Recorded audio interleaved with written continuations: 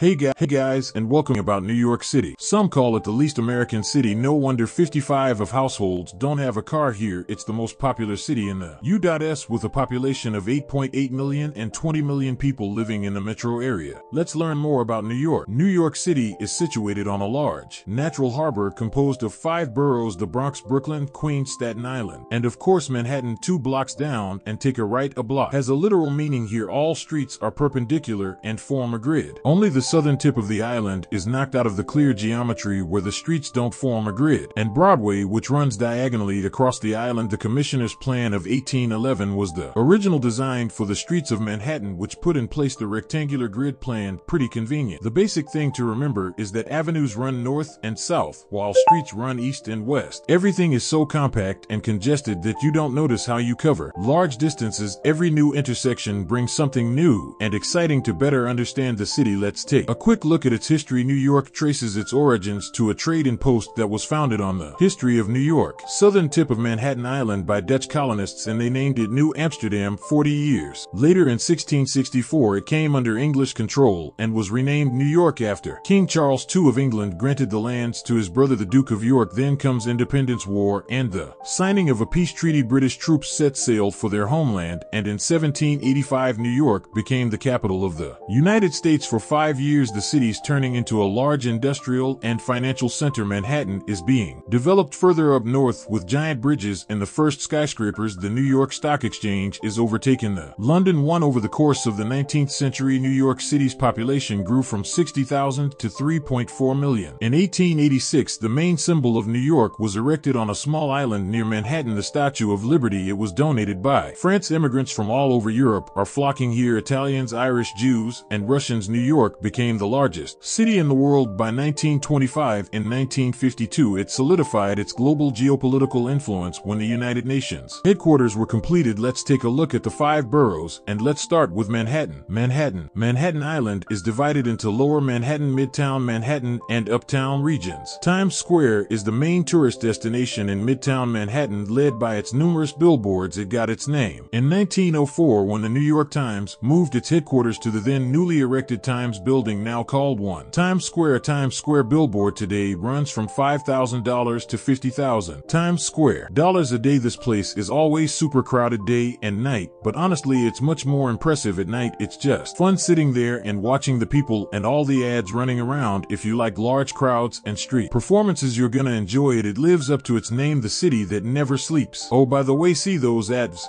That's illegal. The NYPD continues to crack down on legal dirt bikes and ads, having seized 565 of them in the last 3 months. But we'll talk about crime in New York later in this video. Now let's relocate a Central Park. It's the most famous city park in the world. Central Park. It's a nice place to find some peace and serenity during the day. It is entirely man-made, and it has several artificial ponds, 2 ice rinks, and even a zoo. Yes, that same zoo from which animals escape in the movie Madagascar. We are in the heart of New York City. We're in Central Park, guys, and this is the most visited urban park in the United States. 42 million visitors a year. On top of that, it's the most popular location for filming movies, and that's why I'm filming my video here. Central Park has everything: street musicians, sports grounds, horse-drawn carriages, and even such unique historic monuments which you don't expect to find here, like the obelisk, also known as Cleopatra's Needle, that was brought from Egypt, and it's roughly 3,500 years old. There is a wide variety of landscapes too, from meadows and woodlands to lawns, and there's always someone practicing yoga, meditating, or just reading books. We walked across the park from south to north and exited at the northern side.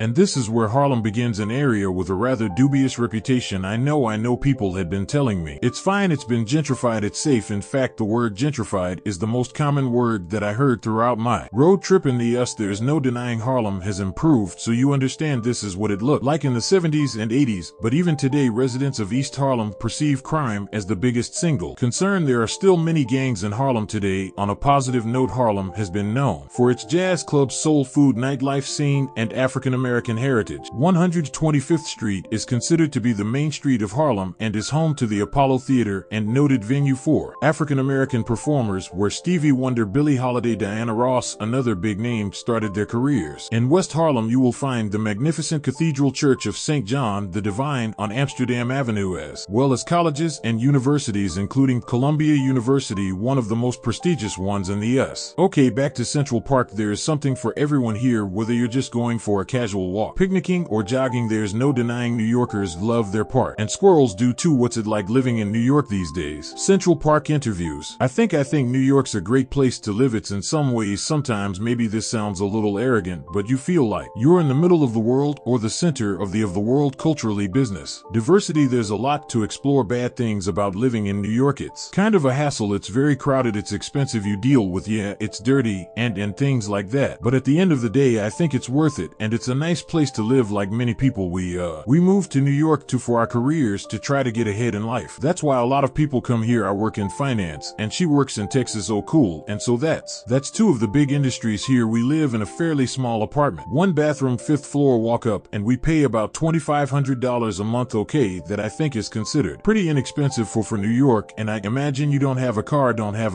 but I want a car.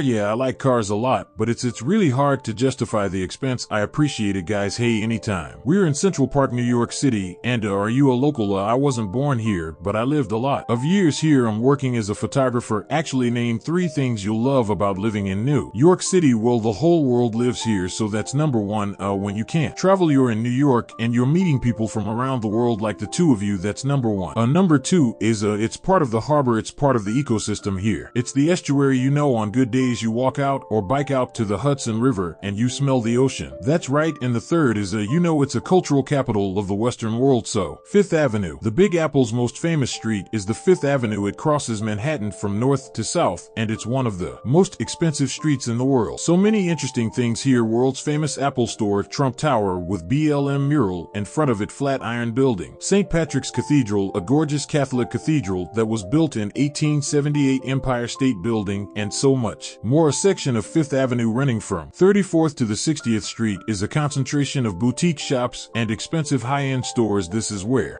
Audrey Hepburn freezes on the sidewalk and stares at the jewelry store window and breakfast at Tiffany's. Wall Street. Now let's relocate to Lower Manhattan. This is the center of the financial universe known as Wall Street. Bankers and stock traders rush to their offices early in the morning. The city security industry represents over 163,000 jobs with an average salary of $422,000 a year. Impressive. This is where you find headquarters of JP Morgan Chase, Citigroup, and other financial giants. New York Stock Exchange and the Nasdaq, the world's largest stock exchanges, are both located here. This is a famous New York Stock Exchange. If you happen to own some American stock, this is where they're trading. I got some stocks, so I want to figure out what's going on Wall Street. You will find Trinity Church and Federal Hall. This is where in 1789 George Washington was officially proclaimed the first president of the United States. If you're bullish on the stocks, take a picture with the famous Charge and Bull, a bronze sculpture which symbolizes the bullish market, financial optimism, and prosperity. Nearby, another statue, Fearless Girl. Promote and female empowerment. To get great views of the Lower Manhattan, just take a ferry. A lot of locals use it every day. It's very affordable and enjoyable. If you're looking for some awesome views of the city, you might want to check out the best observatories. First, the Empire Best Observatories of NYC State Building. It's a 102-story Art Deco skyscraper which provides stunning panoramic views. It was the tallest building in the world from 1931 until 1970. From here you can see the Chrysler Building, considered by many to be one of New York's finest. Next, top of the Rock Observatory on top of the Rockefeller Center, built by the Rockefellers in the 1930s. It has an ocean liner style design and offers a 360-degree view of the entire Manhattan. Third, the highest observation point, 1 World Trade Center, the tallest skyscraper in New York, and all of the U.S. completely enclosed and with a 360-degree view. One of the new additions is the Edge, located at the Hudson Yards, that has an observation deck with a glass floor sadly we didn't get a chance to visit because it was too foggy on that day. Also at the Hudson Yards you can visit the vessel. It's a 16-story structure of connected staircases, very cool shape, and it reminds me of a beehive. Another great idea to get great views is to take a funicular ride to a Roosevelt Island. This small island is in the middle of the East River between the shores of Manhattan and Queens. Today is just another residential part of the city. This is Queensboro Bridge and we are in Roosevelt Island, and to get here you can take a cable car which is part of the public transportation system of New York City, and the fare is the same as it is for the subway, $275. So interesting fact, during the British colonial rule this whole island belonged to one family, the Blackwells, and it was called Blackwell Island, but today is just another residential neighborhood. But the most exciting thing for me was to take a helicopter ride. If you wonder how much it cost, it was $300 for 30 minutes, and what's cool about it is that helicopter had no doors. If you can afford it, go for it. First I thought the ride would be shaky and all, but it turned out to be very smooth, like I was sitting in the car. On top of that, the city has over 50 rooftop bars popular for romantic dates and celebrations. New York City is the third city in the world with the most amount of skyscrapers after Shenzhen and Hong Kong, and rooftop bars are really popular here, so you basically get an observation deck and the bar all in one package. Let's take a look at some other parts of Manhattan. Greenwich Village. Greenwich Village, or just the Village, it's an upscale area that was once the center of bohemian culture in various political movements. Artists and writers' rainbow flags attest to the neighborhood's LGBT-friendly vibe. At its heart is Washington Square Park. Musicians, skateboarders, dog owners, chess players, and NYU students all hang out.